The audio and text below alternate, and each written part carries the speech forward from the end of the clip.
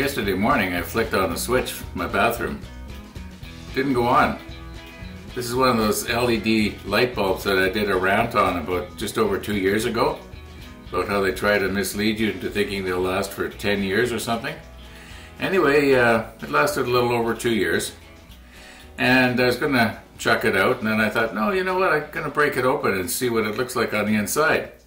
So then I was sort of scratching away at the glass. It's not glass, it's plastic. Well, that's easy. Just cut it open with a knife.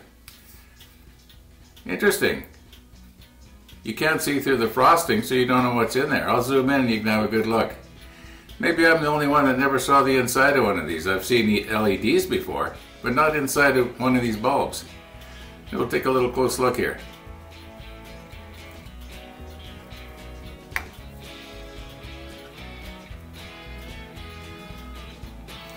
I'm assuming that each one of those yellow-orange spots is one of the emitters.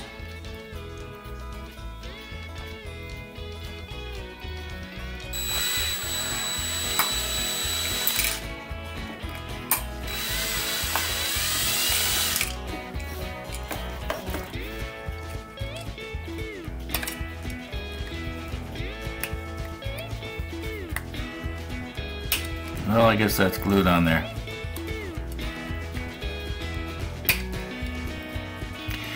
Well, I'm pretty sure that this is just sort of like a little circuit board. It's probably perfectly flat.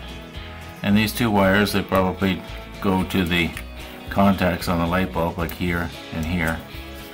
I don't think there's anything really spooky or interesting on the inside there. It's probably just hollow all the way through.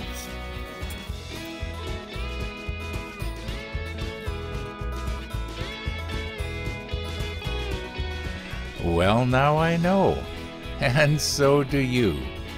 Thanks for watching.